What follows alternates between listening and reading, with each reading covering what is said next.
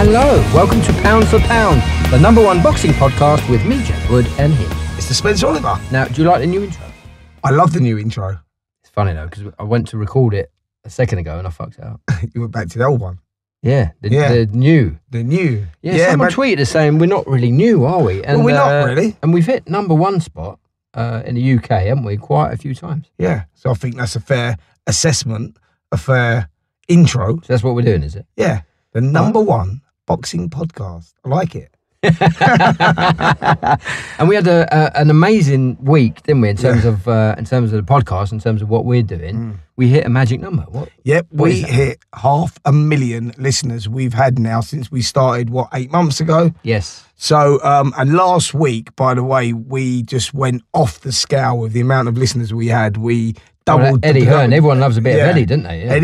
Everyone loves a bit of fast car Eddie, and we doubled our figures. Flew back up the charts more than again. Doubled. More than doubled. Tripled.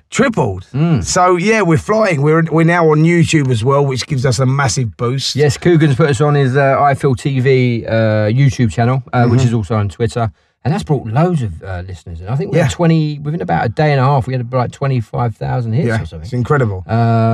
So listen, that a massive. Well, all of that thanks goes to you guys for listening and for spreading the word and for supporting us. I know that there's guys out there that have listened from the very, very beginning. So thank you. Yeah, thanks for listening. We appreciate the support. We try and give you the best show we can every week. Yeah. We really give it a lot of thought in terms of the guests and what we're doing. We really love what we're doing, don't we? And hopefully that just comes across. That's the feedback we get anyway, that you know, that we enjoy what we do. And hopefully that rubs off and you guys enjoy it too. So yeah, it's all a little bit of light-hearted fun. We like to have a little laugh in this studio as well, don't we? I think we're achieving what we set out to achieve. I've got another stat as well. Go on. That I worked out. Go on. And I spoke to Alison about it. Yeah. Right now, so this is show number 39. Yeah. Right. So say from last week when I was working out, I was saying like 38. Yeah. Right. 38 shows. Yeah. Right.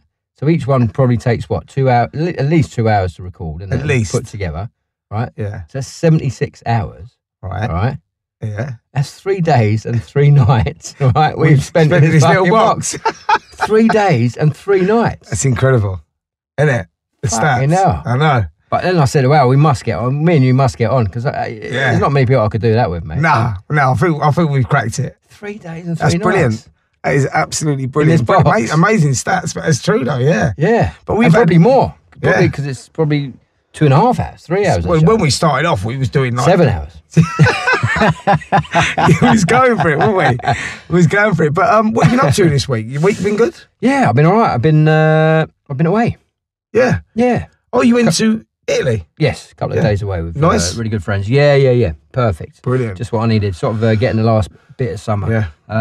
And then, but mind you, I was still in touch with you all week. Yeah, of course, because we are doing our Boxing with the Stars show, which is coming up Friday, October the 12th. Now, you know, a couple of weeks ago, we was thinking, whoa, this is going to be a difficult ask. Putting this together is starting to become difficult. We weren't really getting people coming forward. Then we got Dean Ralph come forward, who's in Towie at the moment. He's boxing Ben Jardine, who's just come out of the Big Brother house, who had all of that stuff with Roxanne, didn't he? Yeah. So he's probably a bit pissed off. He's got a bit of aggression. He wants to get out. Yep. So that fight got made, and we was like, brilliant, that's good. Then we got the call from Johnny Nelson. So Johnny Nelson's on. Now, here's the story about Johnny Nelson. So we've been advertising that Johnny Nelson is boxing on our show. He's actually doing an exhibition on our show. And this is the twist, guys, that the exhibition is going to be against one of you guys. Now, how that works is it is going out to the highest bidder. So if you're a boxing fan and you want to have a little move around with your boxing hero, Johnny Nelson. Unbelievable. Yeah, this is your big opportunity. And the way that you do it is you can DM us on Twitter and just put in your price, what your value is. By the way, we've had a good bid. It's gone into 4 figures, which is quite nice. It's good. It's a good start. It's all for it's all in aid of Teens Unite. Teens Unite, which is a fantastic charity that looks after kids, teenage children with cancer. Yep. So you can DM us on Twitter, Boxing with the Stars, or you can send us an email, boxingwiththestars@outlook.com, and email us your price, your bid, and and it goes out to the highest bid. It doesn't matter how big you are, how small you are. because you're just going to have a fun with a former undefeated for 10 years world champion. What an opportunity. Johnny Nelson. And it's a massive opportunity. Sky's Adam Smith and myself will be there commentating on the fight with Jake as well. Don't get much doing better, some mate, co-coms. I tell you. I mean, that's an amazing opportunity, Yeah, isn't it? it is. It's an amazing opportunity. And we've got some other big names being released as well on the show. Listen, I think it's all coming together. Yeah. I'm looking forward to the night. I think it's our 4th event, isn't it? Yeah, fourth or fifth one, I think. Yeah, and feedback on It's them is good always fun. amazing, isn't it? It's and good fun. It is just great nights. And we've got a pound for pound title on the line, the pound for pound podcast title. Now, Wayne Fuller is boxing a Magic Mike Dacey. Now, they are two of the fans that were listening that wanted to box on the show. Yes! So they emailed in, and lo and behold, they were the same fucking weight. They were like both 73 or Fantastic. 75 kilos. So the bout has been made. So it is our first pound for pound podcast boxing title. Listen, What an we'll experience. get a nice belt made up or Yeah. something, or a trophy, something Yeah. like that. So it's going to be good. Just going back to what Spencer was saying there about getting in touch with us, we've also got a Twitter account for the Pound for Pound. It's at Pound Podcast.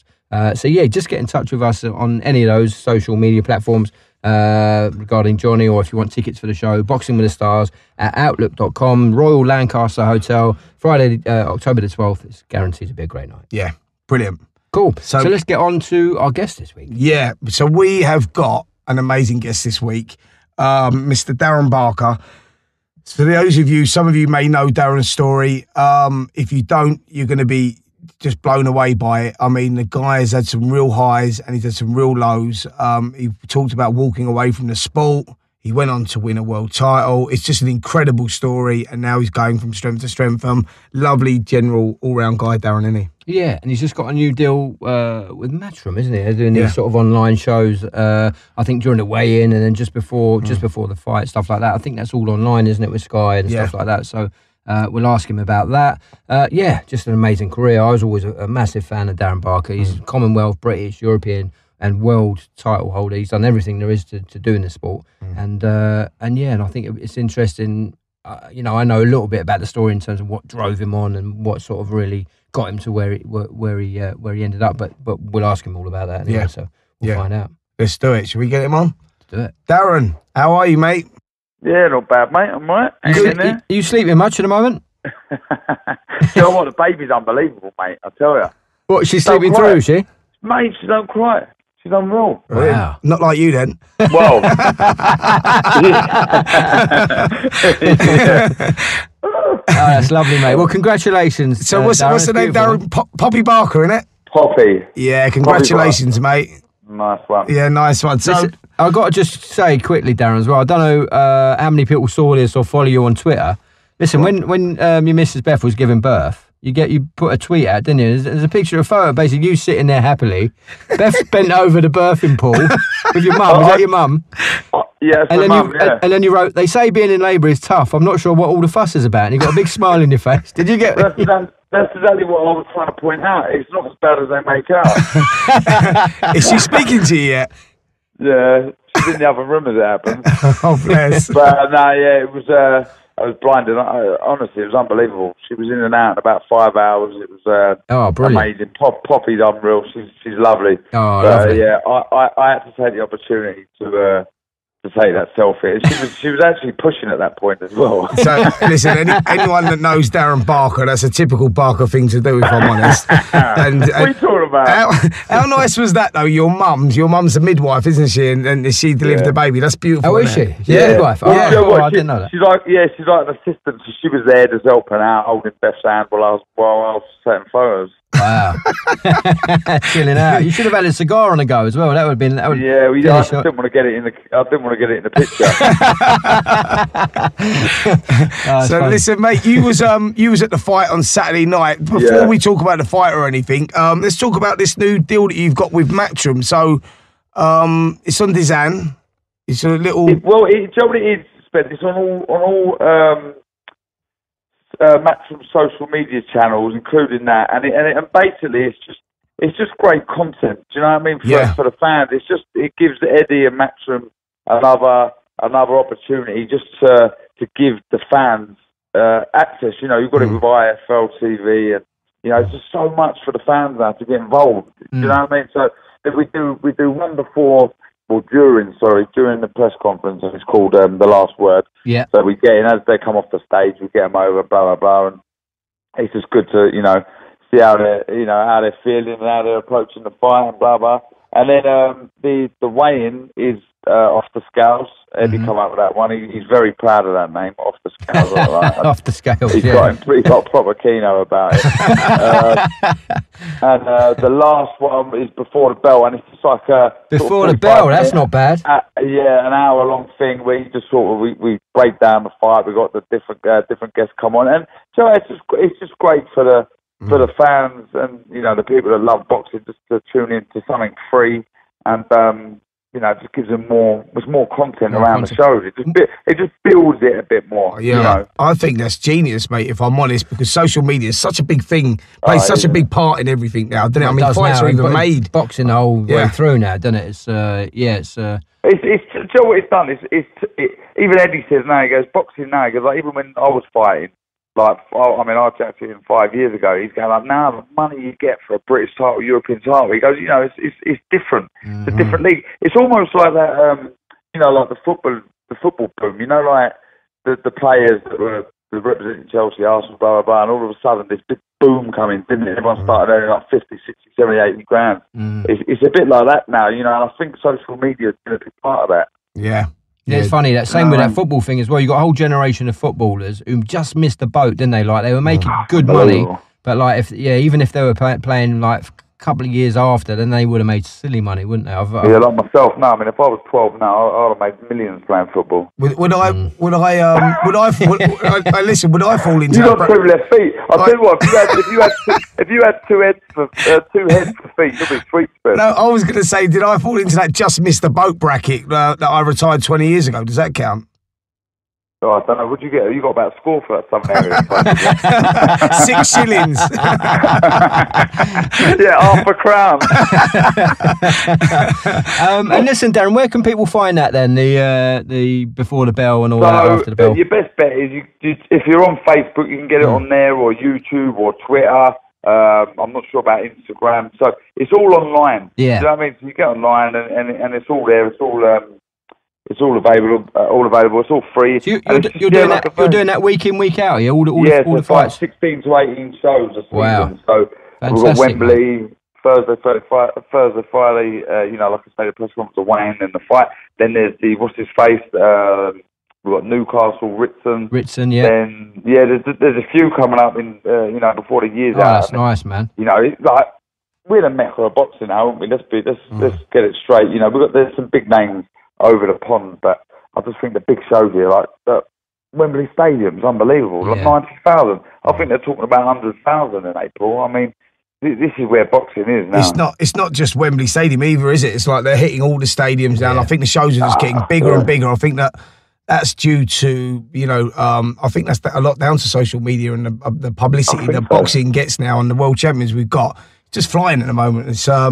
It's all good. And it helps having the heavyweight champion of the world, doesn't it? Yeah. Do you know what I mean? Yeah, that helps slightly, doesn't it? Yeah, he's I just want to see him.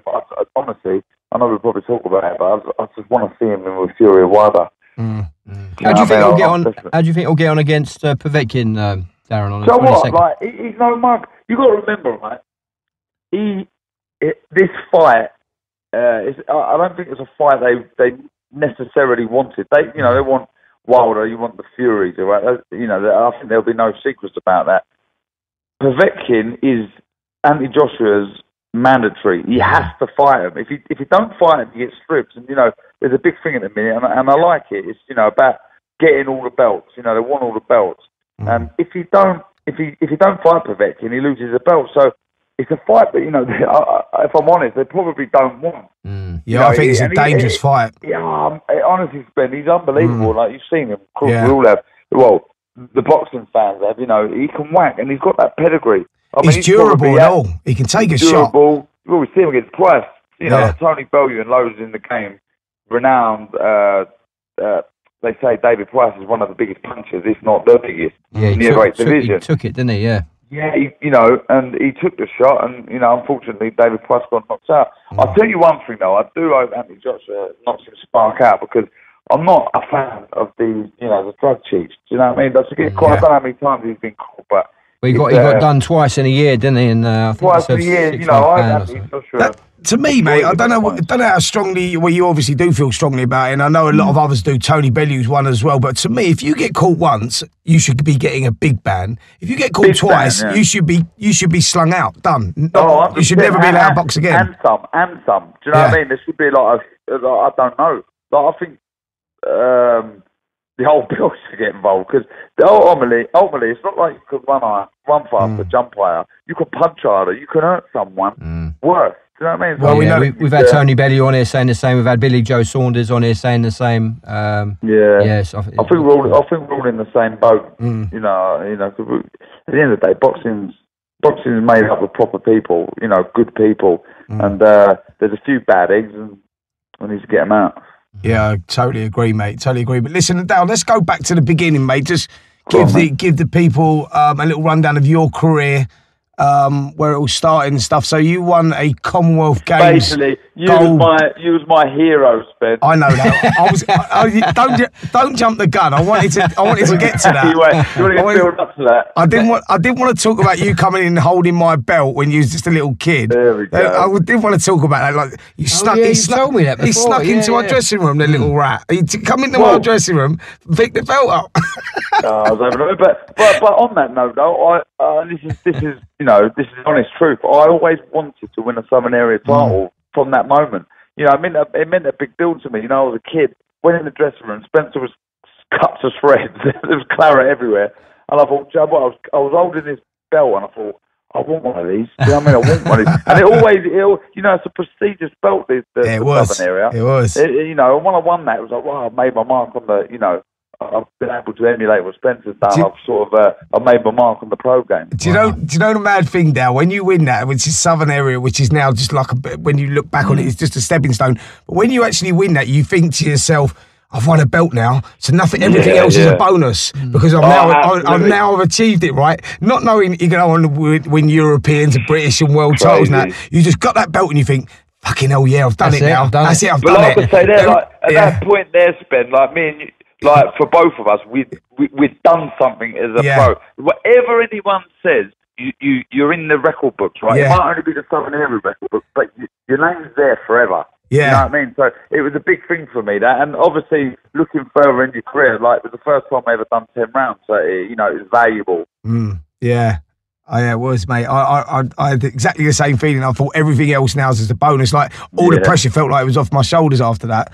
But I'll tell you what, though, you talk about the career, but I thought that, like, everything from now, I'm my biggest critic, and I never really truly believed in myself, I don't think. So, like, when I won my first title, like, as a kid, 17 years old, NABC, I could have jacked it in then. Everything was a bonus then, because I won a national title. Sped, you won more than I did, as an amateur, title-wise, and it just meant everything to me. And then you go on to, like, the Commonwealth Games, like you say, and it's just like, it was crazy. I just kept pinching myself, thinking, this will eventually end. The world title was my wildest dream, mate. Yeah, it was an unbelievable achievement, mate. But listen, you nearly never got to the world title, did you? I was telling Jake about this before we was doing it. But you turned pro in 2004. 2006, unfortunately, we lost a very special person, your brother, Gary Barker, which was absolutely tragic. The kid was going to be an unbelievable boxer. He was only 19 years of age, and it was a devastating loss. But you nearly quit through that, Darren, didn't you? Well, I remember talking to you about it. Oh, 100%. Yeah, I wasn't in a good place. As well as anyone. It was bad time. For me and my family, and it wasn't even a case of I'm not going to box anymore. Like, I just didn't give. I just didn't care about it. It wasn't in my thoughts. It was just I've lost my brother. What am I going to do? Sorry, Darren. How many years are there or were there between you? It was only 6 years between us. You were younger, 6 years younger. Yeah, no, I'm the eldest. Oh, you're the eldest. Sorry, yeah. It was. Because he was like your training partner and everything, wasn't he? It was like people that don't obviously know you or yourself or your family. I mean, probably one of the most close-knit families I think I've ever come across, and still to this day. And I know how difficult that was for you. And yeah, I remember you saying to me that you was looking at getting a painting decorating job, or saying you was going to walk away from the sport. Yeah, and that was one of the reasons, because we did it together. Like, you know, boxing's so lonely. It's a very lonely sport. You're an individual, but for me, I had my brother with me. Do you know what I mean? It was like we were a team, so we went to the Repton and blah blah blah. And you know, even when I turned pro, Gary would come down and do a bit for Tony Sims, and you know, it was just I had someone there. You know, when you're down, I had someone to talk about, and it was just, you know, I was almost my partner in crime. You know, it was Batman and Robin. You know, he was with me, and I just couldn't really face doing it on my own. And I remember going back to the gym a few months after, and I remember doing the pads with Tony, and I just bursted out. I just started bursting out crying, and I was just, this is it. You know, I'm never going to fight again. I can't do it. You know, every time I hit the pads, I was just thinking of him. You know, I was just thinking, you know, thinking of my blah blah blah. And I just thought, this ain't for me. This, I'll have to do something else, because it's just too raw. And as sort of time went on, I ended up like Tony. I don't know if you know Bryn, a friend of Tony's. Spent, yeah, of course I do. I met him down there a few times. Yeah, like, really nice bloke, and he sort of said to Tony that I see this bloke now and again. You know, like he's a sort of I wouldn't say a therapist or anything like that. That seems a bit strong, but it's just someone where you could go and he sort of helped me.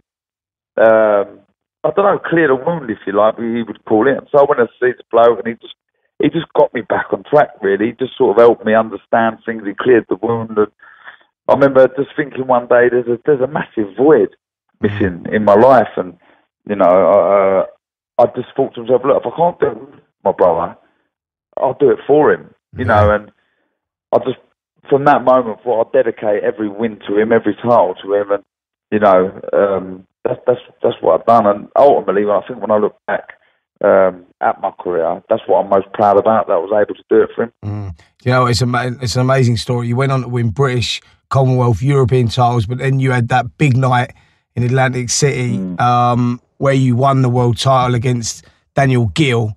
I mean, talk us through that fight, mate, because that was the story you've got is unbelievable. So to explain the fight, it was a tough fight. It was a really close fight. I was in the studio commentating at the time. Yeah, and and I thought, wow, this is really tough. They got into, what round was it he put you over in? Sixth. I was down in the sixth. So he went down. I tell you what, we rewind a little bit before then, even a year. Like, again, I was close to jacking it in twice. I had two operations after my brother that stopped me for training. The second one, I was out the ring for 14 months. I just thought, I don't need this. It's just hard work. You know, my body's breaking down. I'm just like, then I had numerous cortisone injections in my elbows. You know, it's like years and years of boxing. And then I remember I was top of the bill, Wembley Arena. I was fighting, who I ended up fighting eventually, Simeone Rotolo, like, you know, a decent Italian, but it was, you know, a stepping stone. I was very close to then getting a world title shot. And I remember I didn't rupture my bicep, but I tore some muscles in it, and I had to pull out the fight. And again, I jacked it in. I thought, like I said to myself, I'm never going to fight again. This is it. I'm not doing it. And again, I thought... Why is that, Darren? What, because the body was breaking down, you felt? The body was breaking down. I was too dodgy. The operations, you know, were brilliant when they first happened, but then I started feeling them again, and, you know, I started doing yoga and swimming. And, yeah, and then this bicep happened, and I just thought, I can't, like... Honestly, I'd had enough. I just didn't want to do it anymore. And you got to remember, it was the only thing that kept me going was my brother. Really, you know, like, come on, you're so close, And then, so yeah, was that the goal then, Darren? At that point, you wanted to win that world title, did you? You know what? I wanted another crack. I lost to Martinez, and sort of stock went up a bit in America, and I knew. I still think now, like, don't get me wrong, he's a great man, he's a future Hall of Famer, but I just think if I'd have believed in myself a bit more on that night, I think I could have pushed him a bit harder. So I kept thinking about it, thinking, well, look, if I've taken him to 11 rounds, and I feel like I could have done better, being the, you know, self-critic I am, I reckon I can win one. You're wrong. If it had been Golovkin, I would have knocked Spark out. No, I've got to say, mate, against Martinez, who was one of the pound-for-pound best fighters in the world at the time, you had him in a lot of trouble in them first few rounds, if I'm honest. I think about 6 rounds, there weren't much in it. There was nothing in it at all. The plan was to frustrate him and get the crowd against him, because I was just this Brit who no one knew about. Do you know what I mean? But yeah, so I got a bit more belief in myself from that moment onwards, and then I just thought that I had the bicep injury. I sat down with Tony. Tony said, "Come on, Dad, let's give it one more last push." Actually, I think I said to him, I went, "Look, Tony, this is it now. This is it. This is, if it ain't going to happen again." So, and I think that showed in my performances. I fought Kerry over, I fought Rotolo eventually. And I got them both out there in 4 rounds because I just thought, I'm not having no nonsense now. Let's just go for it. And then the fight got made against Bill. Do you think if you'd lost to Rotolo, Darren, you would have retired? Do you think? Yeah, I was always one loss away. I was always one loss away. I was just, that was it for me. I was like, right, this is one last go. Any more injuries, if I was to have lost, that was it for me. And then I was fortunate enough. I beat Rotolo or Hope. I can't remember what it was, but I won the Intercontinental. It was one of them moody titles. But what them titles do is they get you in the top, whatever it was, top 10, top 15. That allowed me to become a voluntary for Gill, because there was like a trilogy going on, like, I don't know, cricket or rugby or whatever, England, Australia. The fight made sense, and I got the nod, and that was it. Wow. Yeah, so talk us through the fight anyway. Like I said, you was over in the 6th round. You went down with a body shot that a lot of people remember. I've seen people tweeting about it even today. How the fuck did you get up from that? I'm glad you swore it, because a couple of times I was going to swear, and I thought, I don't know what the score is for swearing. Do what you want. What you fucking want. Joe, what? It was, like, you can, like, sometimes I feel like people think I'm making it up, but, that 9.5 seconds, whatever it was the longest period I ever remember being conscious for. Do you know what I mean? Because I was down there, and it was like my life flashed in front of me. It was crazy, and my brother telling me to get up, visions of him, and it was just, it was very surreal. And you see, when you see these mad scenes in films and that. Yeah, I was going to say a real Rocky movie moment. Yeah, but you think it's too fake. It was a little bit like that, and I just remember getting up. And one of the things was, right, I just want to get up. If he waves it off, at least I've proved to myself I'm tough, and I've got up. Do you know what I mean? That was the first thing. Let's just get up. So when he said box again, you thought, oh, fucking hell. Yeah, and then I was still winded. I did. And then I was still winded for about a minute after, and he was trying to weather the storm, and he was so close to jumping in the ref. And then I just thought, well, I've hit rock bottom here. I might as well give it some back. And it was a crazy round, but it was a wake up for me as far as the fight goes. I thought, look, stick to your boxing now, but I didn't. I ended up just getting stuck in, but yeah, it was an amazing fight. Like, again, I can't really believe that was me in there whenever I see clips, because it was like I was a man possessed. Yeah, you was. You definitely boxed out of character that night. You bit on your gum shield, mate, and pulled yourself through and proved a lot of doubters wrong. You went and won the world title. It's probably one of Eddie Hearn's greatest moments. You was Eddie's first signing, weren't you? And I remember seeing Eddie jumping around and crying like a little baby when you won that title. Yeah, it was incredible. It was a good night, and I remember afterwards going, I had to basically do the press conference, blah, blah, blah. Then after the press conference, not a lot of people know this, I then have to give Gill's belt back. So I give his belt back, and then I get a brand new one ordered in like a couple of weeks after, which was a special moment going to the match and picking it up. But after the press conference, we all went for a few beers after. Like, I was wiped out, so I couldn't stay out that long. But I must have turned it in about 4 o'clock, which weren't that late considering I didn't get out of the press conference till whatever time. Yeah. And I remember getting up in the morning, and I remember going downstairs thinking, well, one, I'm not aching that much. This is a bit of a touch. But there was we were all going to New York and then going home. And I remember it was a big search party going on, because we couldn't find my granddad. My granddad had gone missing, right? Honestly, it was quite a serious thing at the time. I was like, where's he gone? Where the fuck has he gone? Couldn't find him anywhere. Can I just say, Darren's granddad is the biggest party animal you've ever met. He's unbelievable. Rodney, he's unbelievable, mate. Yeah, so go on, carry on, sorry. Yeah, he's a legend, my granddad, honestly. He's like, when they say young at heart, he fits that bill. Yeah. We couldn't find him. Like, where is he? Anyway, right, there's a big search party over it. Anyway, we found him it was like an outdoor bit of the hotel. So people are leaving the hotel trying to find a bit. There was this outdoor little terrace, and he crashed out on a chair, fully suited, right? And he woke up and he was still still half pissed, and he started like coating us all off, saying, "I can't believe you lot left me. My grandson's just won a world title. None of you would have stayed for me." Oh, honestly, it was so funny. But on that waking up the next day, I woke up the next day in New York, and I swear on my life, it's like I've been run over by a bus. Yeah. I was in absolute agony. It's an amazing achievement, mate, and it was a memorable one for everyone. I remember was texting your mum at the time when I was sitting in the studio. You was like, it was just like one of those like mad moments, and yeah, it was just memorable night. Like, we're from the same world, aren't we? Do you know what I mean? Yeah. We've known each other since we were kids. Yeah. You know? Like, for those who don't know the world, like Spencer's dad trained me, his uncle trained me at Finchley. It's like, you know, we've known each other for years, so we've always been sport. I remember when you was in the final of the Commonwealth Games, the big street party you had. That's right. From, where was it? Canada, yeah. Canada, the big street party you had, and what's the name of the road again? Brent Place, yeah. Brent Place, yeah. Crazy times, wasn't it? Yeah, crazy. You used to work on the flower stall with my mum. It's like crazy. I did. I used to work on a flower stall. Yeah. My trainer's flower stall with Darren's mum. Nice. Again, it goes back like, honestly, the history is just like nuts. It's nuts. Do you remember much about flowers? Yeah, I know. Yeah. What do you want to know about chrysanthemums? What do you want to know about lilies? What do you tell me? My daughter's called Poppy now. Yeah, Poppy, yeah. I know that much about flowers.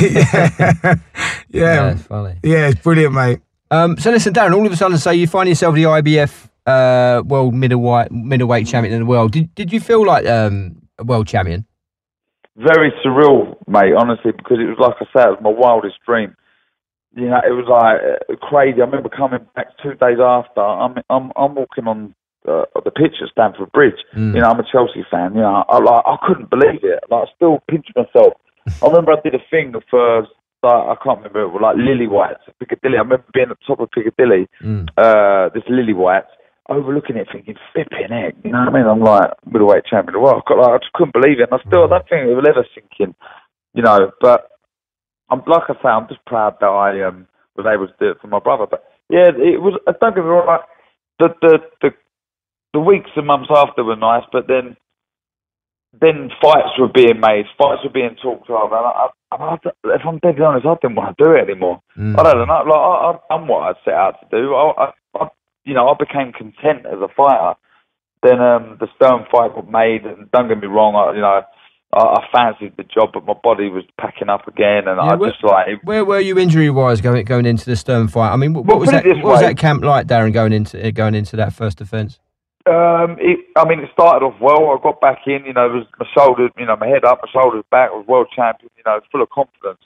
But it was, I was like a ticking time bomb, basically. You know, things were breaking down. It could have happened before the Gill fight. I'm just thankful it never. But I remember being in the ring sparring, and the game plan was very simple against you sort of imagine a ring within a ring, and don't get backed up on the ropes.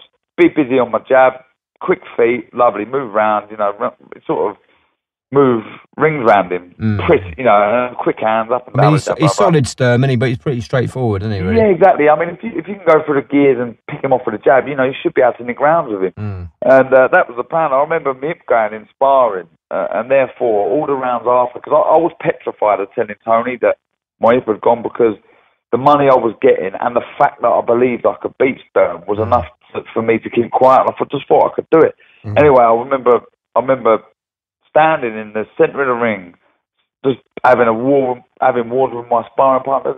Tony would go back, "What are you doing, Dale? Practice the game plan. What are you doing? This was happening round after round, day after day. Eventually, Tony pulled me aside and went, "Dan, what's the score, mate? Because I know you've got a brilliant boxing brain. I know you can adopt this game plan. Why aren't you doing it? What's going on?" So I had to tell Tony, and you know, we monitored it. We wasn't conning any fans or nothing, because I truly believed I was fit enough and I could do it.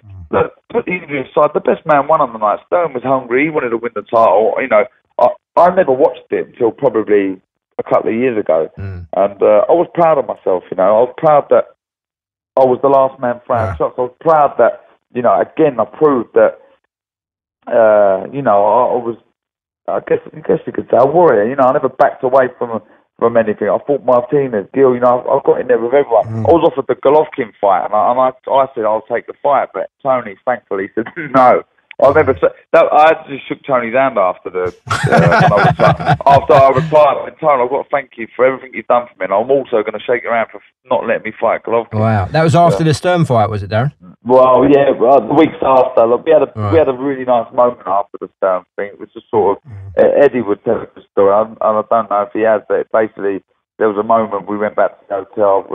I'm on crutches, big ice packs on my hips, and I remember my mum looking at me, and I remember I just took a sip of beer, and she went, I put the beer down, and she went, "It's all over now. You ain't got to do it no more."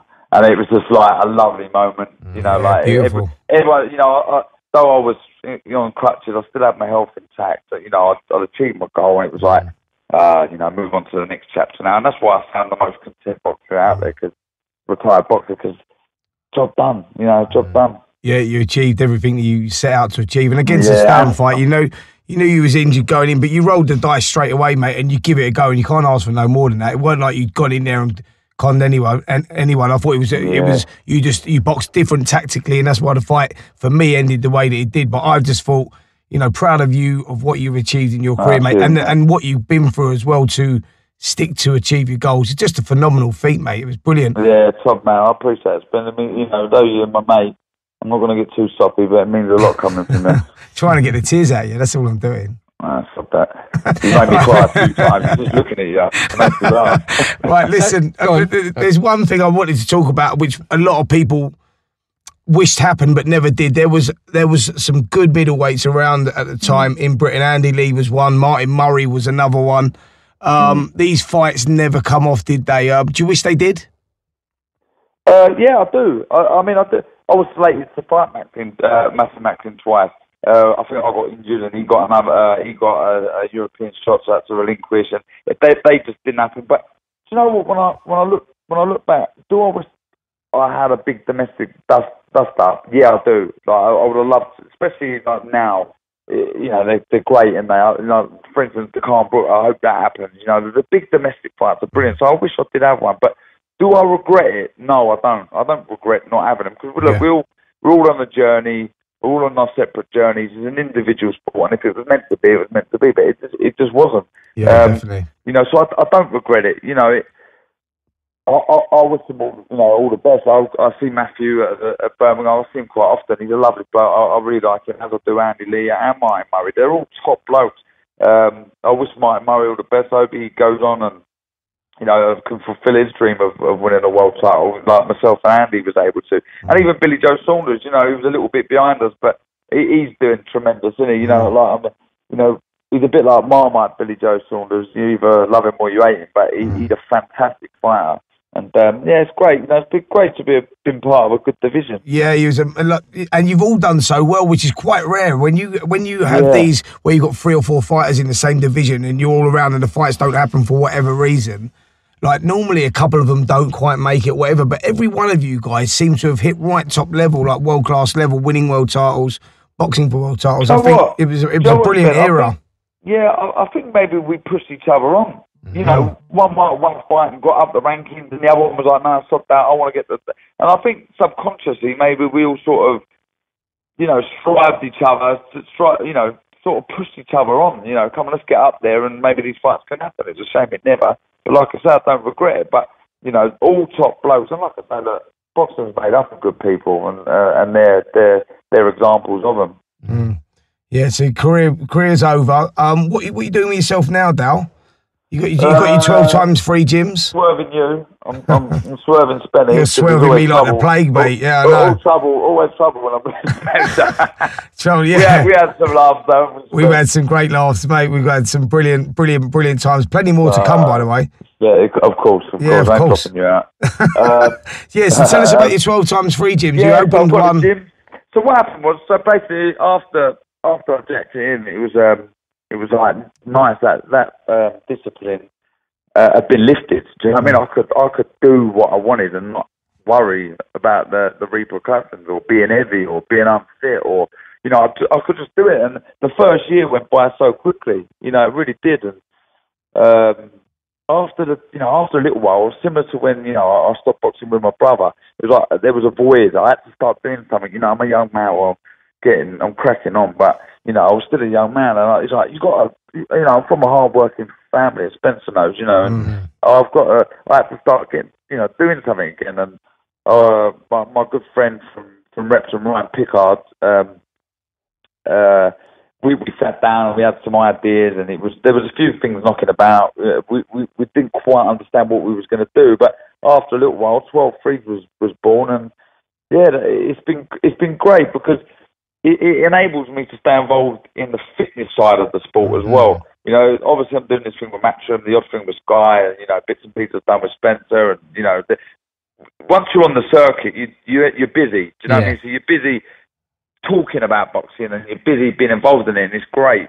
But, you know, I still like passing on what little knowledge I do have of boxing to people who are sort of, you know, wanting to do it. And the gyms are a great place for that. You know, we get all different people down there. We get male, female, doctors, pilots. You know, there's so many different people down there, and you know, they whether they want to get fit, or they want to learn to box, or they want to do a session with me, or any of the other champions we've got down there. It's great, and yeah, we've got one in Paddock and one in Aldgate, and that keeps me busy. It does, and it keeps me fit. I think, you know, I've managed to keep the weight off just through running around and trying to run a business. Yeah, it's important to keep yourself busy. So if people come down there, Darren, they can literally come and train with you, can they? If they want to. Yeah. So I'm sort of limited to what I can do now because I'm all over the place.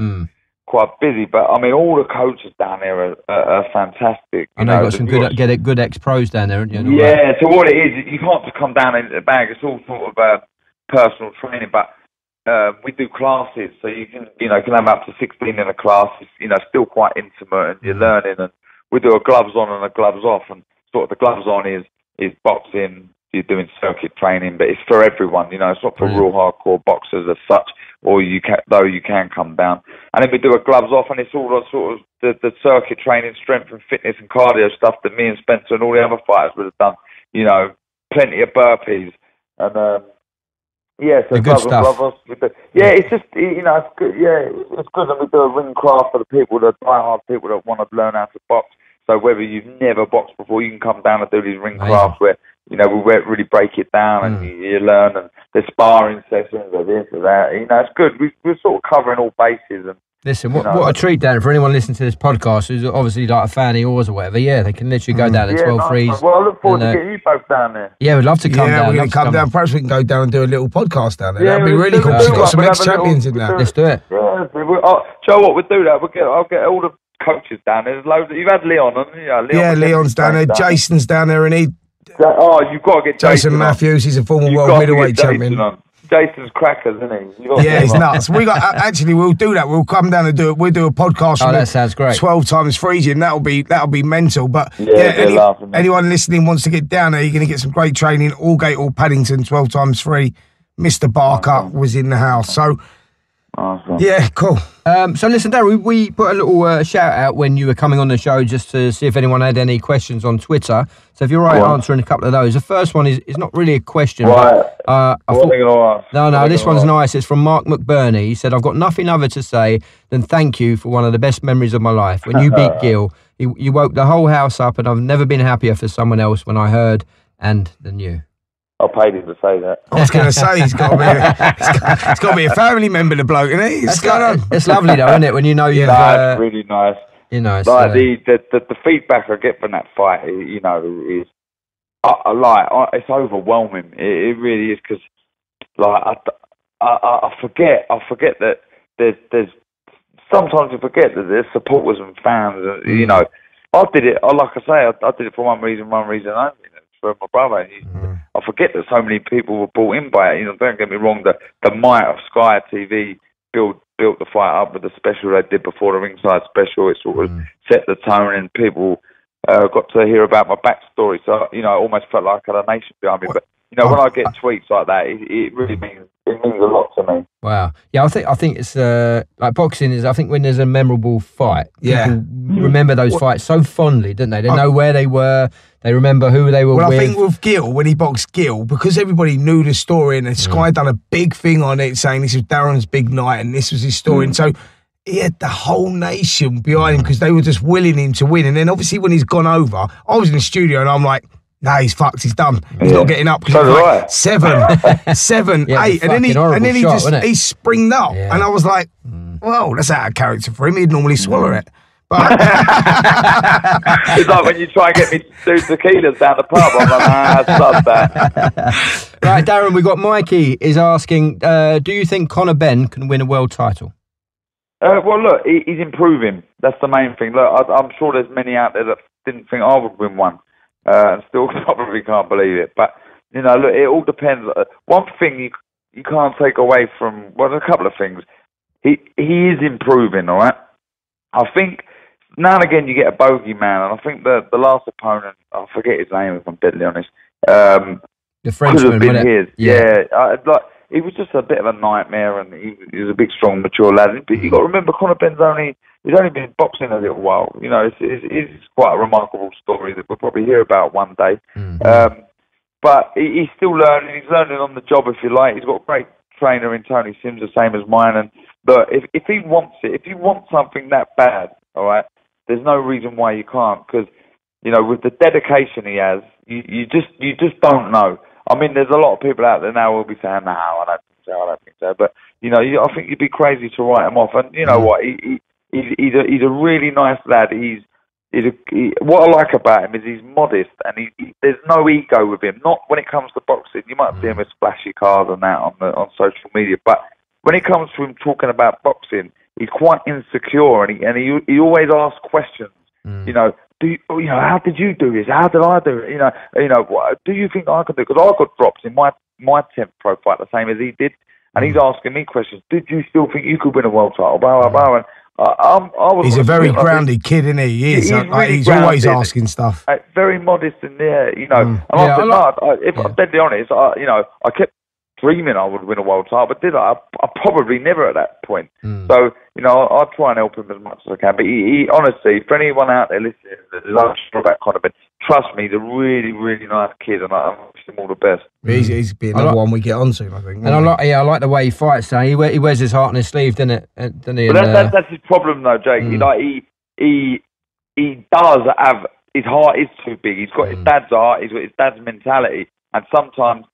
He's a very good boxer when he shows it, but he wants to bite down in a gum shield. Got to show a bit more finesse, you think? Yeah, he's just got to, settle down a little bit. And I think the more rounds he does, these 10, 12 rounds, they'll suit him more because he'll have to slow down a little bit. Yeah, it was Cedric Peno when he had the two fights against him. And the first fight was... You've had a little Google.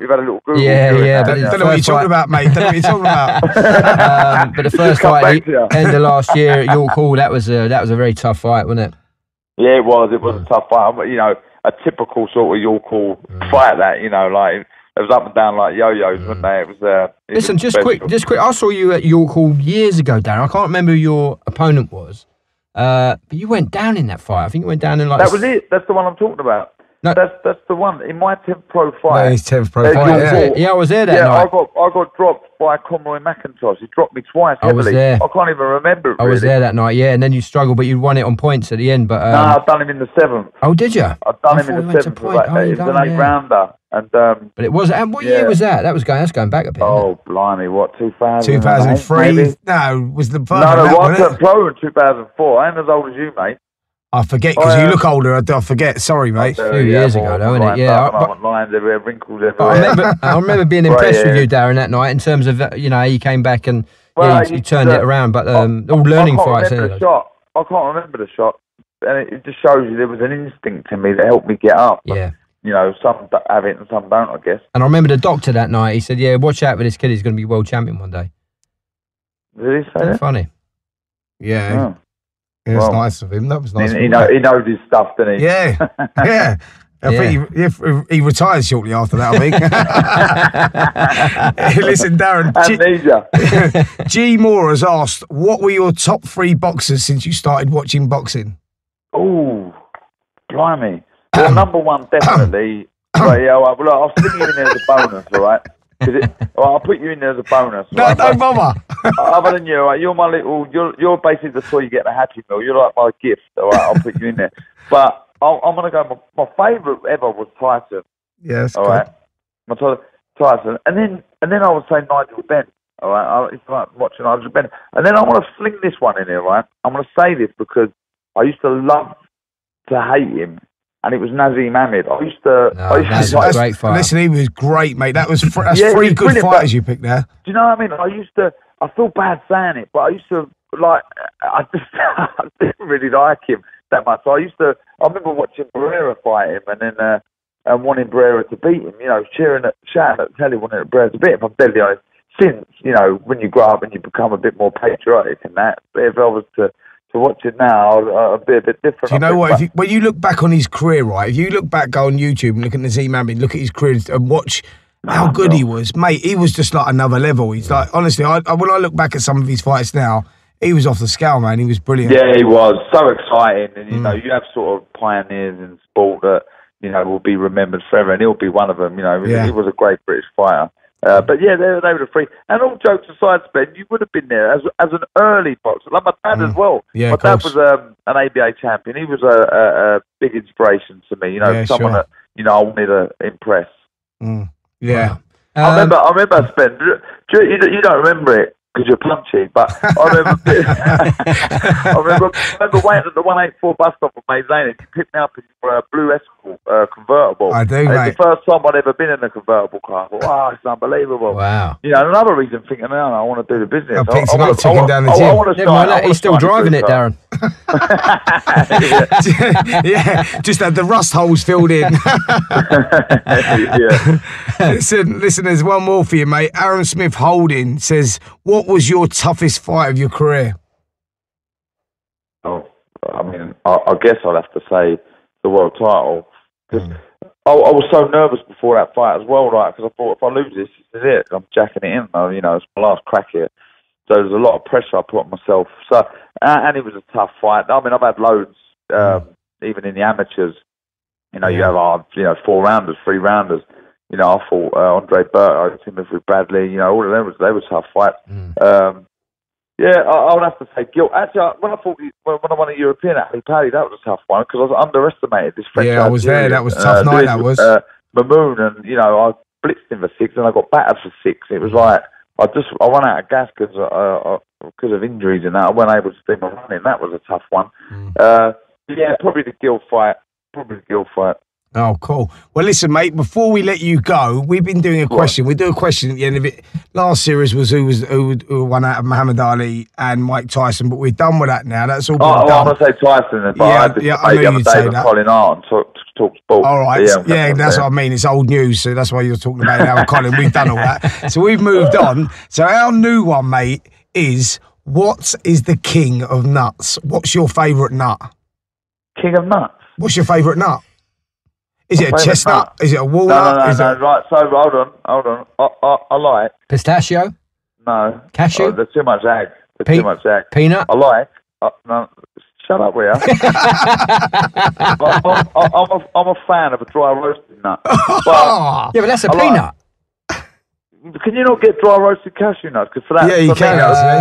Dry roasted cashew. I've never seen a dry roasted cashew. I've seen a honey nut roast. My wife sat next to me. She just said, "Honey, what you like?"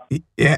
Honey roasted cashews. Yeah, she's the same as me. Honey roasted cashews. Yeah. Spencer's the same. No, so if I could have a dry roasted cashew, that would be my king. Well, is that better than a pistachio? So better than a pistachio, then, is it? No, it's too much ag. I don't want to have to be working for my nut. I don't want to have to be shelling a nut. What about chocolate covered Brazil nut? Oh, that's an interesting one. No, it ain't bad. Yeah, bit much, isn't it? You can only stomach. A Triple B, Baby Belly Barker. I can only get 2 of them down me. Baby Belly Barker. Triple B. I'm a fan, honestly, Triple B. Yeah, I'm a fan of a dry roasted nut because what it does is it makes me thirsty. Therefore, I can have more beer. That sounds about right. So is that a peanut? Are we going for a peanut or a dry roasted cashew nut? Can I have a fantasy? We just nut? want a definitive answer on this. I want a fantasy nut. I want a cashew, a dry roasted cashew. I've never seen a dry roasted cashew. Don't know if they do them. Hold on, Google it now. I want to get it out because if there is, I'm going to buy. Yeah, but you ain't had one, so you don't know what they're like. Well, let's pretend I've had one. I have had one actually. I remember. Sorry, I've had one. Have you Googled it? Are there dry roasted cashews? No, I haven't. But look, I'm having it. Put it down. You're going for a cashew nut? We'll put you down for the cashew but nut. It has to be a dry roasted cashew nut. All right, we'll put you down for the dry roasted cashew nut. I'll put you down as one of my favourite bonus boxers. You can put me down as a I'll dry put you roasted down. I've cashew done it. nut. I've just told you I've done it. Keep on about it. I've done it already now. There we go. Dry roasted cashew nut. Thank you. Oh, mate, Brilliant. listen, it's been brilliant, mate. It's been fun having Nice you one, on. lad. Thanks very much, lad. Thanks for having me. Really appreciate it, mate. Love to little baby Poppy and love to Beth as well. Yeah, Nice I'll one. second that. And Get thanks down for coming on, the Dan. gym soon, you two. Let's sort that out. We'll do that before Christmas, shall we? We'll come down. We've got a little. Nice one, lad. Yeah, we do recording we do a podcast down there. It'll be brilliant fun. All right, sweet. You're more than welcome. All right, cheers, Dal. There you go, All lad. right, God bless you, Cheers, mate. Darren. Thanks so much. Bye. Lovely stuff. And thanks again to Darren for coming on the show. Now we go to our boxing man in the know, Mr. KUGAN CASSIUS. KUGAN! What's happening, Coogie? Oh, I need to pick it up. What's the matter with you? Shattered. Pick what up? Are you shattered? Yeah, long weekend. You're up in Birmingham, weren't you? Yeah, I was up in Birmingham. I got back yesterday, and then this morning, 7 o'clock in the morning, I was up to Bolton, and I've been up there, seen Khan. Oh, of course. I saw your interview with him. Yeah, Khan, seen Peter Fury, seen Huey Fury. Yeah. Sound like we just woke you up, mate. Oh, mate, I've been watching Luther on the way home. Oh, brilliant. Listen, talk to us about Saturday night, mate. What did you think of the Amir Khan fight? Yeah, to be honest with you, I think people are being a little bit too harsh on Amir in that fight. Look, I'm with you on that, by the way. I totally agree with you on it. Vargas is tough, and look, he dropped Vargas early twice, and he got nailed himself at the end of the second round. And then that kind of really gave us that little bit of a question whether it would happen again in the fight. I think Amir was comfortable enough during the fight, but because he'd been dropped early in the fight, you felt that if it happened once, it could have happened again. But he kind of had the luck on the round kind of ending when he got dropped, and he was comfortable after that. It was a little bit of the old Amir Khan. He got rocked again in the 10th round quite badly, but that was right on the bell as well, wasn't it? Yeah, but for the majority of the fight, I thought, he boxed well, and like I said, it was glimpses of the old Amir Khan, that quick hand movement, hasn't lost any of his speed, because at moments, we saw that kind of in and out combinations he loves to put on, and look, regardless of what people say, he's been out of the ring for two and a half years. He's had 39 seconds against Le Greco last time out. This is really his comeback fight, if you like. So, look, job done. Move on to whatever else. Yeah, do you know what my big concern was with Amir Khan? Because I'm with you, Coog. I think that, you've got to give him a chance. He's only had a few seconds in the ring in the last couple of years. It was a tough opponent, Samuel Vargas, and he picked himself off the floor, done well, boxed well.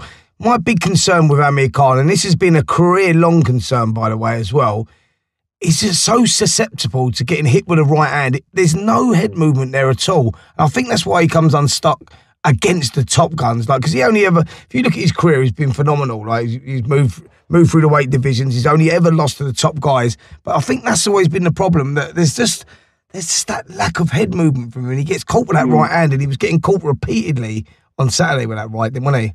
Yeah, I mean, look, what we're going to probably, if people do understand this, but it needs to be pointed out, that Amir Khan's in the last couple, two, maybe 3 fights of his career.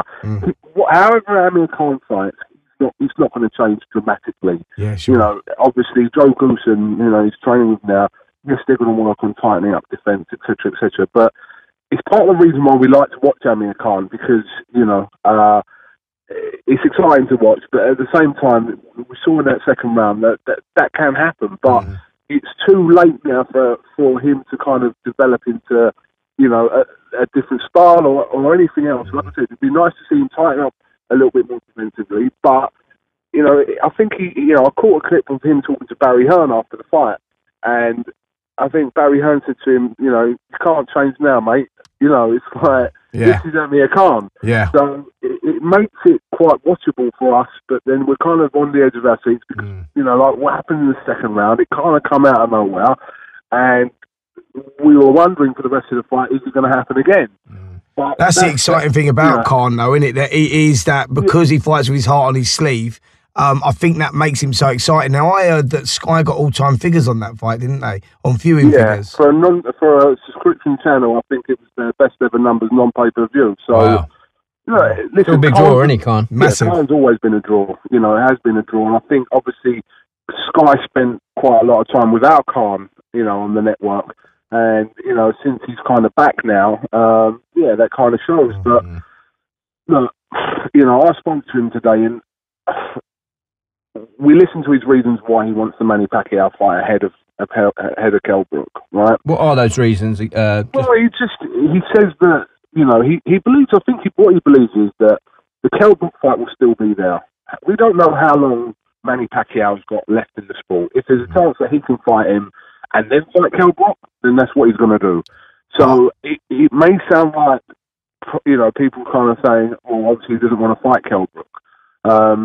But I don't know, maybe... But I disagree with that, because I think that they're all at that stage of their career, all of them. So I think that if he doesn't take the Khan fight right now, the Brook fight right now, I don't think that fight's going to happen. The reason being, I think they're all in that penultimate part of their career where I think they've all only got 1 or 2 fights left. But Eddie Hearn said exactly the same thing in the ring, didn't he? He said if it doesn't happen in the next fight, he doesn't see it happening. Yeah, I agree with both those guys. So I agree with that. I agree. I think if it's not the next fight, then it's very, very unlikely. Do you think it sounds like Khan's avoiding him? Because I've got to ask that question because for me, 100%. A lot of people have said that. For me, 100%. This is the only way I can look at this. Look at this, right?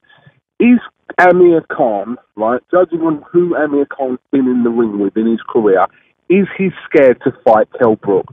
No. In my opinion, no. At this point in his career, I think maybe disagree. You know what I think the problem might be? It's because it's another British guy. And that's my true feeling on it. Because he doesn't want to lose that thing that he's built up. I think he knows he's vulnerable. I think Kell Brook does him at the moment. It's not just about it being any other British guy. It's about it being Kell Brook.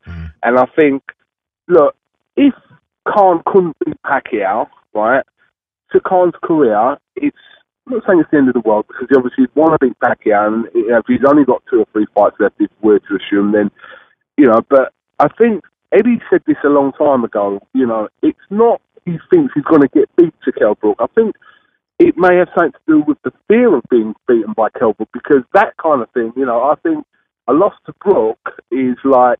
Undoes his legacy a little bit. Yeah, because he's been talked about for so long. And I'm not saying he's scared or he fears Kell Brook, but I think Eddie Hearn said it ages ago, like probably about 2 or 3 years ago, he believed that it was kind of maybe the fear of losing as opposed to the fear of Kell Brook. And I don't know if that's the case or not.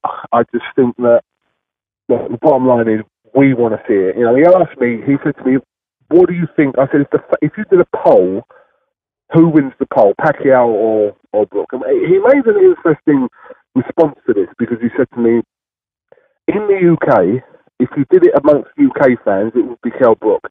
If you did it across the world, it would probably be Pacquiao, because Pacquiao is the bigger name. So I get where he's coming from with that, but he's a UK fighter. His rival's been Kell Brook for God knows how many years. At least 5 or 6 years, yeah. At least 5 years. It should have happened by now. So as a fan, I want to see that fight ahead of the Pacquiao. I'm not saying I wouldn't want to see the Pacquiao fight. Of course, Khan Pacquiao, of course, or Brook Pacquiao. But as a fan, just as a fan point of view, that kind of has followed their careers, I want to see that fight. It's surprising to me that Khan wasn't talking, that didn't, it was a perfect opportunity Saturday, wasn't it? Kell Brook was there ringside, and I think it was a perfect opportunity after that fight for them to build that fight. Yeah, Kell wants it massively. He spoke publicly about that. It's Khan that's the problem in this, of making this fight happen. Yeah, the fact that he's talking about Pacquiao straight after, and Kell sitting there, to me, it's he's dodging it. I don't believe that he's like, he's trying to fight Kell Brook, or he doesn't believe he can beat Kell Brook. I don't believe. Looking at Amir Khan throughout his career, and he's gone. He was close to the Mayweather fight, 3 years ago. He was very close to that Mayweather fight, and Mayweather even put a poll out at the time saying who should fight next to poll to be. I think it was Marcos Maidana, Khan, maybe someone else, and Khan won that poll. Because people wanted to kind of see that fight. And that fight, I believe, was at one point very close. He's not frightened as in scared to go in there, but maybe with a couple of fights left, looking at his legacy, I don't know, maybe, he does want to kind of cement it by beating Pacquiao. I don't know. Listen, it's very hard to read Amir at times with certain things. But do you think he would beat Pacquiao right now? I think he's got a very good chance of beating Pacquiao now. Yeah, I do. What about Khan Brook, Kugan? Who are doing that? Well, I'm not the moment. Answer that. No. I'm not going to answer that point blank out because of conversations we've had previously about calling British fights. But I'll be honest with you, it's more evenly matched now than it ever was. I agree with that. Especially if they go to 147, I think that benefits Khan. I think it favours Khan big time. Yeah, if they go 147. You'd have to say at 147 because don't get me wrong, Kell Brook can still make 147. How easy he makes it, I don't know. But he can still make 147. There's no doubt about that. And then obviously this is the weight that the fight's being talked about. So I suppose Khan at that weight would be the favourite, yes. But it's more evenly matched now, you know, because this fight was being talked about before Kell Brook had lost to Errol Spence and Golovkin, you know, and I just think it is more, like I said, they're at that stage of their career now where it's going in very even. Like, you wouldn't be surprised if either of those two come out on top, and that's when you know that it's more evenly matched now. So yeah, sure. I hope Eddie. Listen, if anyone can make this fight happen with these two, especially under the same promotional outfit now, it is Hearn. You know, but they're going to have a sit down soon, by what Colin's saying, and Eddie will do his fight pitch to kind of convince him, hopefully, why he should take that fight. And what's the time scale of that, Kugan? They'd want that ideally before Christmas, wouldn't they? Yeah, Colin's saying he'd like to fight in December. You know, he's sort of fighting in start of September now, so. You know, 10, 11-week camp or whatever. Yeah, I mean, look, that's when I think Khan, because I was thinking to myself, because Khan's gone 12 rounds, does he now look to fight at the kind of start of 2019? But I think he's open to, you know, if there's a date there, kind of mid to late December, then, you know, that would be the issue. But the issue now at the moment is that Khan is chasing the Pacquiao fight and Brook is chasing Khan, and it's like a three-way going on here. They're all like chasing each other. Then Brook saying the other day, you know, why does he deserve to fight? You know, I deserve to fight with Pacquiao. You know? Yeah, I think he's got a good let's case. hope that Eddie sits down, gets his wallet out, and makes that fight happen. Because that's what we need. We need old fast cars to pull the pound notes out, and I think the fight can happen. If anyone can do it, I suppose Hearn can do it. But no, like I said to you, I know a lot of people saying, "Oh, Khan's ducking," but look. At this level, I don't think fight, you know, it's got to make, listen, whether they say it's about money or not, it's got to make financial sense for them. And when you're talking about a couple of fights left for them, then they've got to pick and choose carefully. Do you know what? Yeah. You know. I think it's the whole legacy thing for me, because I think you're always remembered for your last fight. And yeah, Khan's had an amazing career and everything else, but for him to lose, this is my general feeling on it, thinking as an ex-fighter, for him to lose to a fellow Brit, he'll always be remembered for that, and it'll sort of damage the legacy that he's built up, because he's been incredible, Khan, and like, love him or hate him, people watch him. Yeah, but I think if you're right, Spencer, and that is in the forefront of his mind, then he can never fight him. Because I think if you go into a fight worried about losing to that extent that you're worried about your legacy, then you're not going to go into a fight. Well, that's kind of fight might not happen. Well, I think that's what I think. I think if you're right, and I'm not sure if you are right, but I think if you are right, the fight. I'm not sure that I'm right, but that's just my general feeling. I'm not sure. Listen, I'm listening to Spencer this one, but I'm not sure that that's the case. But you could argue there's a case for that. Yeah, sure. Yeah, I'm not sure that's the case either, Kugan. There's a difference, but there is a difference between, like I said, ducking and being scared of a fighter, but there's also the fear of losing to that fighter. Sure. There's a massive difference. I'm not saying Khan has that. Let me be put. I'm not saying Listen, he has that. I'm not saying Khan's a bottle job, because if you look through his career, he's boxed everyone and anyone. I'm just saying it's this fight, and I think it's all about legacy for me. That's my general feeling. It's a good point. Yeah, it will be. We'll be interesting to see what happens in the next few weeks, Kugan. We'll keep our eyes on that. But yeah, obviously it was another great night of boxing up in Birmingham. Huge upset on the card, wasn't there? Sam Eggington losing to Hassan Makinwo. The 23-year-old Tanzanian. He was given 1 week's notice for this fight. What happened there, mate? Well, listen, it was really painful to watch. You know, I was talking to Sam Eggington before the fight. And the problem was as well, they had this Brandon Rios fight hanging over their heads as well. He was going to fight on the AJ undercard, wasn't he? That's a bad thing, thinking about a fight ahead, though, man. I think that might have been the problem, you know. Listen, it may have had something to do with it, but they were reluctant to talk about it. When I say they, I mean, you know, John Pegg, Sam Egginson, and also Eddie Hearn. They were kind of reluctant. When I asked them about it, they didn't really want to talk about it. You know, they knew they had a tough fight coming up, and they wanted to get this out of the way, and then they could obviously focus on that. This was a warm-up fight, wasn't it, in effect, for that fight? I wouldn't have called this a warm-up fight. I don't really know. I think correct me if I'm wrong, wasn't this fight scheduled for 10 rounds? Yeah. Yeah. Well, you know, look, a warm-up fight is what Lewis Ritson had. You know, with an opponent like Lewis Ritson. All right, had. I think the word that we're looking for, it was a ticking over fight. That was ticking over warm-up. Ticking over fight. That's what it was meant to be. In a late rounder, yeah. And this Lewis Ritson had 3 rounds. He knows he's got a European title fight coming up in October. That's what I would call just getting him out to get a couple of rounds in, right? That's that. This wasn't that. And I think before this fight, you could kind of see that this wasn't that. But, I mean... Do you think he was badly picked, the opponent? Do you think they underestimated him? Listen, possibly. But, you know, I don't think he was... I'm not going to knock the matchmaking on it, because possibly it was a fight that maybe, like I said, should have been tough, but still... He looked in good shape, the guy, didn't he? Yeah, having to come through it. Strong. I don't know. Look, listen, in hindsight, I think it's easy to say maybe they shouldn't have had that opponent in when he, like I said, had a fight. Sam Egginson's 24 years old. Yeah. 24 years old. You know, he's been in a lot of hard fights. You know, he's in a war every time he's in a fight. Yeah. Like, he has brutal fights every time he fights. Here's one for you. So Sam Egginson, yes, he's 24 years of age, and this has been known in the past as well, by the way. But there on Saturday night, he looked like something was missing. There was something like he looked. Dare I say it for a 24-year-old, but he looked past his best. Now, whether he was just having an off night or whether those wars have taken their toll, I don't know. No, I think to my mind, he got clipped, didn't he? He got banged early. Yeah. And he went into shock. Yeah, he just kept getting banged.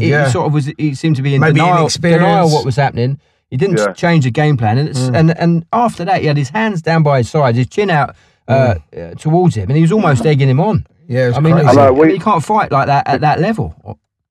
What? 1 second, boys. I'm just saying bye to my Uber driver. Thank you, mate. It's beautiful. Right, 1 second. 1 second. He's got a special preview, that Uber driver, I'll give you this week's episode. No problem. This don't come out till Wednesday. He's going to the bonus, isn't he? He's recording the whole thing. He's got to put it out on his own thing. Right. But you know what? Just going back to Sam Egginson, I was just, like with everyone else, just screaming to put his hands up. And he fights that way as well. And it's like, you know, I mean, John Pegg must have been, for all the air John Pegg's got left, be pulling it out, because it's like, you know, I was gutted for him. Yeah, I'm gutted for him. Because he is a fighter. Wears his heart on his sleeve, doesn't he, when he fights? And I bet old Barry was gutted when he Barry. Yeah, Barry was gutted, because Barry's kind of taken a shine to Egginson over the years. We know he has. I don't know where Sam goes from here, though. This is the thing. It's like, you know, he's been one of them fighters, and it seems like he's been around for 10 years. Well, to be fair, I think he deserves to be brought back again. Because I think his value, like I said, I don't know. Yeah, but not if he fights like that. No, that's what I'm saying, because I don't know, Jake, whether that was the signs of somebody. He's been in too many wars. It's been too many wars. I know he's only 24 and it seems crazy talking about that. Career, he's been in some fucking tough fights, hasn't he? Yeah. He's been in some wars. Yeah. And it's great for us to watch, but it does, I mean, you don't expect it to take its toll after 24 years old, but like I said, it feels like he's been around for a lot longer. If someone said that Egginson was 29, 30, you wouldn't argue against them unless you knew his age. But absolutely dead. He's an absolute diamond kid he is. And John Pegg as well. And they knew, like I said, they had this fight in the pipeline with Brandon Rios, which was just about to be announced. Had he come through that? And shame, man. Shame. I'm a massive Egginson fan, Kugan, and hopefully this is just a blip. He'll come back. Yeah. But listen, you mentioned his name earlier, Lewis Ritson, coming through against Oscar Amador. As you say, just a ticking over fight. He faces now Francesco Petera for the European title on 13th of October. How do you think he'll get on with that? Well, Petera's never been stopped. Petera's never even hit the canvas. You know, Lewis Ritson has been going for everyone like, you know. A steam train. A steam train. Let's say a steam train. Yeah, he seems to have come out of nowhere, Ritson, didn't he? He's going to take some beating. I'm going to put my neck on the line and say that he looks he's going to very win a world solid, title. doesn't he? Very solid. Yeah. He's going to win a world title. He's, like I said, he's only been on the scene as really to people's kind of, to the wider audience when he beat Robbie Barrett for the British title, who had beaten Scott Cardle previously to that. And then obviously went on a free run demolition job of, like, you know, Cardle, Highland and Murray. And yeah, he's got a chance for the European title, but again, I think they're kind of preparing this for the full distance. This guy hasn't been stopped or hasn't even gone down. So yeah, let's see. You know, let's see. Listen, there's going to be bigger fish for Lewis Ritson to fry. We know that, but you know, let him sort of. He's still learning, and he's still a bit raw, Lewis Ritson. You know, he's still. You can see he's not the finished article. You know, God help people when he's the finished article, because he looks, you know, an absolute killer at the minute. So yeah. Well, listen, over in the States, I've got to mention this fight just quickly. Sean Porter, Danny Garcia, cracking fight. Went right down to the wire. I thought Porter done enough just on work rate. The first half didn't really catch a light, but the second half of the contest, mate, was unreal, wasn't it? They just went hell for leather, and what a win for Sean Porter. Yeah, great win for Sean Porter. And, you know, I know they're talking about Spence and Porter now, possibly fighting. Yeah, listen, that division is absolutely alive. You know, especially like, you know, we've got fighters over here, and obviously over there. It's such a strong division. Yeah, Terence Crawford. I picked. I think we spoke about this before. I mean, I picked Garcia for this, but you know, Porter's one of them that's kind of like, you know, there was a lot of talk about him before the Kell Brook fight a few years ago, and then obviously he lost that, but then he's come on strong again, and he's back amongst kind of the elite Sean Porter now. So, it was a great fight. Like you said, second half was obviously picked up a little bit more. But, yeah, I mean, Garcia was talking about, Amir Khan was talking about Garcia, because obviously he's faced him a few years ago and lost to him. Yeah. And that was a fight that was an option that was being talked about. But, you know, the division is absolutely lit. So yeah, flying at the moment, flying. Listen, Kugan, can't let you go without just mentioning Matchroom signing Usyk this week. What a bombshell that was! Massive news. Did you know? Did you know anything about that before that was announced? Yeah, I knew for a few days, but I have a source, and I can't tomato sauce. Yeah, just call it tomato sauce. So I couldn't even bring it up in an interview with Eddie Hearn, because I know he wouldn't. Well, we had Eddie on last week, didn't he? And he didn't mention anything. No, we talked about Usyk as well, didn't we? We talked about it. He didn't mention anything, and it was fucking announced the next day. It was like, I know. Yeah.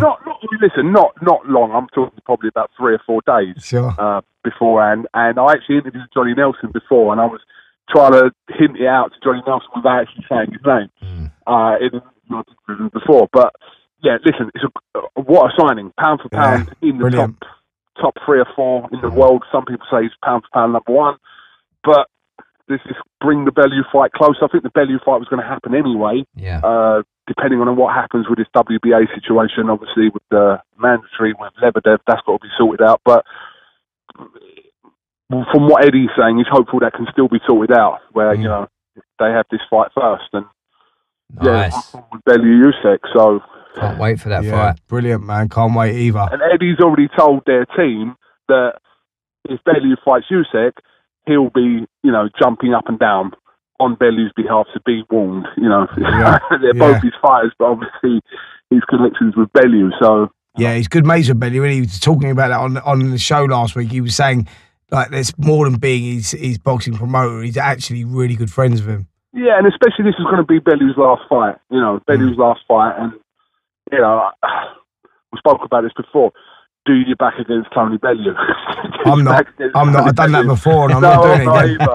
I've done that before, mate, and I end up with egg on my face. I'm not doing it again. I told Tony. I think Usyk is a different, dangerous opponent. I can't bet against him, mate. I can't. That's why the fight's so fascinating. You know what Eddie Hearn's looking forward to? If Bellew beats Usyk, then a few people are going to be sick that Tony Bellew will will slip into the pound for pound list. So, you know, it is, isn't it? It's crazy. It's crazy. What an achievement that would be, wouldn't it? If he picks up all the cruiserweight belts. If that is his last fight. What a thing to leave the sport on as well. And if you pulled that off, incredible. What a thing to leave the sport on. Like, and if there's anybody you'd want to do that, it's Tony Bellew, because he is one of the genuinely nicest guys in the sport. Boxing. Yeah, absolutely. People in boxing, without a doubt.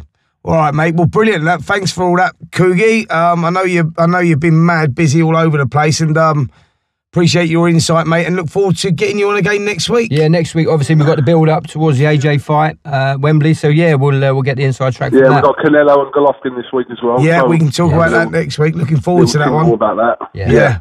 Brilliant. What's your feelings on that? How's that going to go, do you think? I'm gonna stick with Golovkin, I think, now. I was umming and ahhing over it, going back and forth, but I'm gonna stick with Golovkin. I went Canelo last time. I'm gonna go with Golovkin this time. Yeah, look. Do you know what the mad thing is? I went Golovkin last time, and now I'm going Canelo.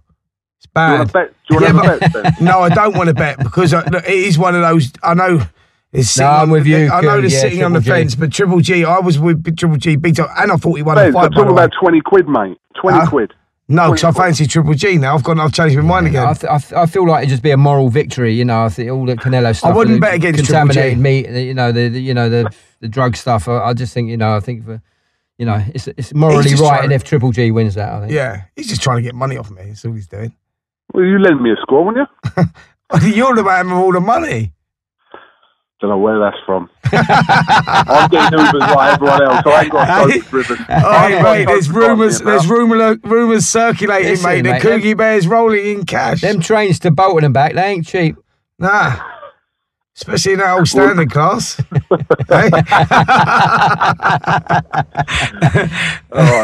All right, mate. Listen, but it's been fun as always, Coogan. Look forward to speaking to you again next week, mate. No worries. Yeah, God bless you, mate. Cheers, Coogie. Bye, mate. Bye, mate. Bye. Brilliant. Wasn't it? All good. Yeah. I love having Coogan on the show. He's just so knowledgeable, isn't he? And he's just everywhere, isn't he? Yeah, he's so knowledgeable. And do you know what? He's taking it to a different level for us, because now we're on YouTube as well, on iFilm London, iFilm TV on YouTube. And yeah, the listeners have gone through the roof. And yeah, he's good value, mate. He's got the insight to everything. He's travelling everywhere. I think we woke him up, by the way. Sounds sleepy. I think he's had a long week. Yeah. And then he said, and we spoke to him quickly after the interview, didn't we? He's up to Sheffield for a media day with AJ on Wednesday. He just don't stop, doesn't he? Nah. And then he's off to Jeddah next week for the Grove Super Series final. Yeah. Busy boy. But so, exciting. But, yeah. But yeah, you could hear it in his voice sounding knackered. Yeah. But he's good, man. He's really good value. Good. Get some rest tomorrow, before you get up to Sheffield. An exciting week next week. It's the build up to the AJ fight. It is the build up to the AJ fight. Now, are you going that night? I'm going. Yeah. You're going. Yeah. Yeah. Are you going? I don't think so. No. No. Don't think so. I'm doing something. I can't remember what I'm doing. I'm going. I'm there. Oh, I'm going to be watching it. I'm in the Royal Box. I am. I'm in the Royal Box. Yeah. Matchroom put me in there. In the box? The Royal Box? The Royal Box. It's a shit seat, man. What are you talking about? Nah, man, I'm out there with like food, drink. Yeah, bring your fucking I'm binoculars. Royalty, mate. Bring your binoculars. No, man, I'm in the big screen in the Royal Box. Might as well be at home watching it on TV. Nah. I've got a Royal Box at home. I'm in the Royal Box. I'm in the Royal Box. That's all I know is Royal Box. That's all I know. No, it's going to be fucking 2 miles away. What are you talking about? I'll let you know what it's like. Listen, just because it's got the word royal in it, don't mean it's a fucking better box than any other box. I spoke to Frank. I said, Frank, I'm coming to the fight.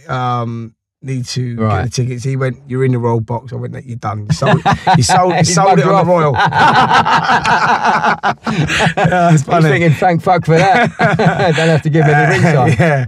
But yeah, listen, I'm genuinely excited about that fight. I've had a feeling this week, right? I'm not going to lie to you. I don't want to. I don't know if I can actually commit to it. This feeling. Well, don't commit just yet. But don't commit just yet. No, I'm going to commit to it now. I think Povetkin.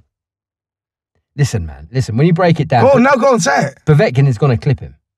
Oh. He's going to fucking clip him. Oh. All right, and then we'll see what happens. I've got to tell you. But I've got to tell you. You're right, Spencer. Everything that you've been saying, and Eddie Hearn fucking agreed with you last week. This is a banana skin. It is, and I've got to tell you, it's not just myself, you, Eddie, Darren Barker, who's on earlier. Everyone you speak to goes, oh, fucking, this is dangerous. Forget Klitschko, who was at the end of his career and everything else. This guy, I think this could be his hardest contest. That's exactly what I was going to say. Yeah. I think this is Joshua's sternest test to date. Without a doubt. And it's funny as well, because, obviously, I talk to a lot of people about boxing. They know that I'm interested in it.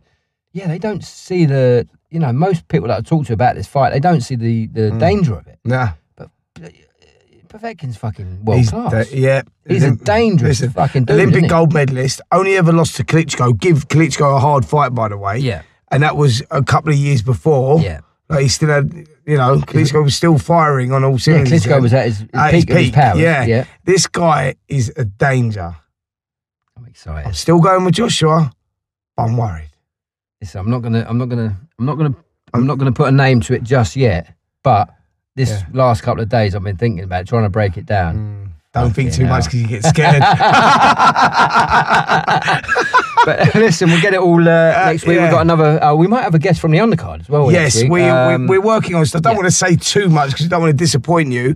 But to be fair, we've been 39 weeks and just pulling out guest after guest. Yeah. All we can guarantee is going to have another blinder on next week. Listen, we're gonna whatever happens, we'll have another great guest. So don't worry about that. Yeah, join us definitely next week. Pound for Pound is a Boxing with the Stars limited production, created by Ross Siegel, produced by Spencer Oliver, Jake Wood, Ross Siegel, and Alex Siegel. Music by Keith Atack. Graphics by Lolly Edwards. This podcast is hosted by Audio Boom and edited by Zach Brown. You can find us on Twitter and Instagram at Pound Podcast. Oh, and final thing, we've still got this massive fucking announcement to make. Can we do it yet? No, we're doing it really soon. I think we can talk about it from 24th of September, I think I was told. Okay. I don't know why. I think they want to announce it then. But I'm buzzing about that. It's big. It's big. And listen, hopefully it's something that you guys will be able to enjoy and join us on. Yeah. Join us on. It doesn't matter where you are in the country. Leave it there. Brilliant. Thanks for listening, and we'll see you next week.